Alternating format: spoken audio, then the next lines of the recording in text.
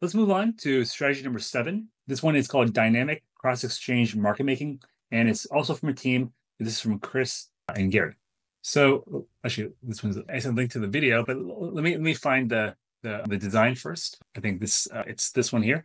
So this one is a cross-exchange market making strategy. So really using one of the flagship strategies, Hummingbot. But this one looks like they're using more than one maker venue potentially, and I think this is actually a really good customization, because right now the basic cross exchange strategy only market makes on one market and hedges on another market. But as we all know, there's tokens that they might trade on Binance, but they have 10 different other exchanges where they trade. So I think having a single strategy they can make multiple markets based on a single taker market is a really good idea. It looks like they've also integrated some inventory skew logic here, so that if volatility is too high, then they can adjust the strategy based on volatility. So I really appreciate how much detail they filled out this template on, because I do think this template, if you know exactly what events you're going to trigger, what the logic is, what your inputs and outputs are, it helps you define the strategy. So let's take a look at their video. Hi everybody, this is the Botcamp 11 presentation by Gary and Chris. We developed a cross-exchange market maker code. So what is the idea behind that? We're using Hummingbot's cross-exchange market maker function and intend to monetize the pricing differences across different crypto exchanges.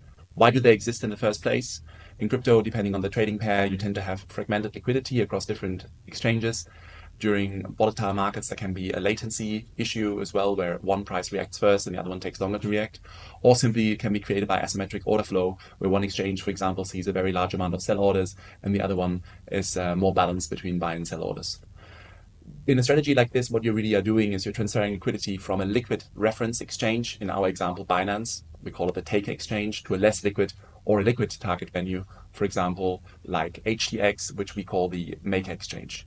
And you're posting limit orders on both venues. The idea is that effectively the price on the maker exchange will be different enough from the taker exchange that you're able to arbitrage this difference and capture the spread, even after taking into account the taker fees and potential hedge slippage. You're still able to lock in profit. We also include a volatility filter using Bollinger Band to help to understand the market regime, because we want to remove all orders from the exchange during very volatile market conditions to protect our P&L.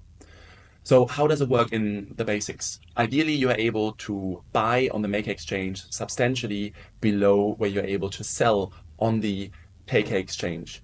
And that even includes the fees that you have to pay for both exchanges. And then you're able to monetize this theoretical profit, which is basically where you buy, including fees, and where you sell, including fees, or the other way around. If we now look into our logic, we start with on tick. In the next point, we look at the candle data from the maker exchange, and then we look at our volatility validation. Is the Bollinger bandwidth smaller than 2% or larger than 8%? Empirically, it has been proven when the Bollinger Band is extremely small or extremely wide, periods of large volatility follow. If this volatility validation is confirmed, then all orders are cancelled and it's pause, return to on tick. If it's normal, we validate the inventory skewness. In our example, we start with a 50-50 mix. This can be adjusted as you need. Then we verify whether the arbitrage exists, so we calculate the profitability. If it does exist, then we place limit orders, and if those limit orders get filled, we update the P&L. Otherwise, it's back to the beginning and we restart on tick. So before we talk about considerations and improvements, let's jump into the code itself. All right, so this is basically the setup in the config file exactly as we had it set out in the presentation. Now, there's a few limitations which we talk about in a moment. We tweaked that a bit, and this is our updated configuration file. Let's go here and run the code. All right, here we go. So we can see here on the right that the connectivity to HTX and Binance works. Let's have a quick look at the status. So here we can see that there's a buy order and a sell order being entered at the moment. It's on this instance here, HTX and Binance. The profitability check has been disabled. Bollinger bandwidth is 0.056 and is considered normal under these updated details. Nonetheless, as we can see, given the trading pair ETH and US dollars and also the fee level that we are on with both exchanges, none of the trades is being actually executed. Let's go over the considerations and improvements potentially.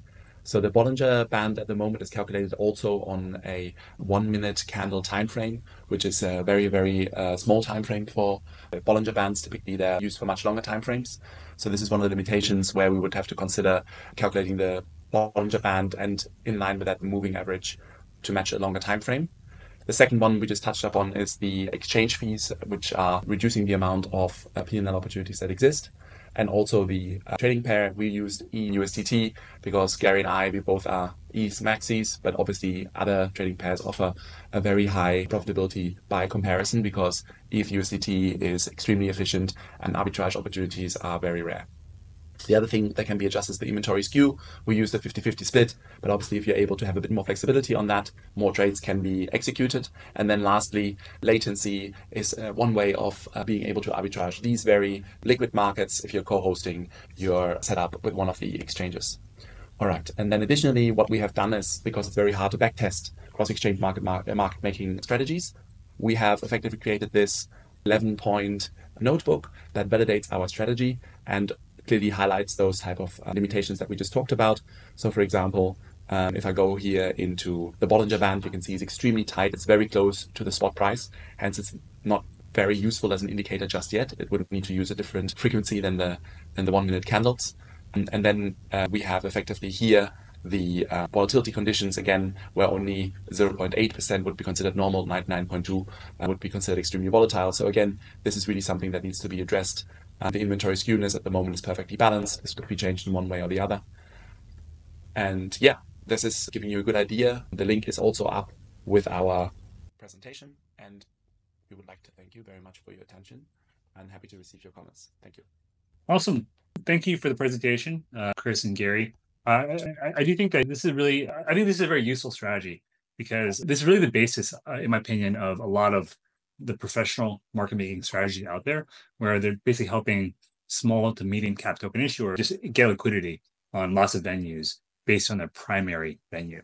I think some of the modifications you mentioned make a lot of sense because in practice, people, if you're running cross exchange anyway, you might as well add arbitrage to it if the opportunity arises. And I think a lot of the actual legwork from having run it myself really comes down to rebalancing. Because usually what happens is one exchange is always kind of higher than another exchange for a period of time. And so the decision always comes down to, do you use inventory skew to rebalance? Or are you kind of like, waiting until your inventory runs out and then you can manually rebalancing? Anyone else have questions or feedback for Chris and Gary? No, just a comment. I think, as I mentioned to them, I think this is a really good idea, a good strategy because from the type of strategy that you have, this is the most high-tech / conservative that you're going to be good if you are very disciplined and you can manage inventory across a bunch of exchanges. But if you do it well, it's like you have a business, you're a tax collector in that case. So congratulations. And I do think, I don't know if you guys are interested in actually building a business, but I think if you guys are actually doing a market making business, I think most market making companies are basically just running lots of bots like this. Thank you. So this strategy indeed is for the more risk-averse people. So the lot of controls there that help to avoid volatility and profit checks. Indeed, Chris has some potential customers for with the whole lot of tokens and want to do this the market making stuff. Actually, I would say that I think that we're actually seeing more activity in our dev wanted channel. I actually made a dev wanted because I realized that a lot of the folks who are joining the channel were trying to hire market makers. And so I do think we're going to try to make the certified folks more prominent in that channel so that they'll pick any token issuers that want to hire market makers will hopefully pick the certified folks first. All right. Well, thank you for all the patience as well. I was bothering Fede on the score a lot. Thank you so much. It's not playing this. That is why we are here, to help you with your ideas and your strategies. So I'm very happy to help.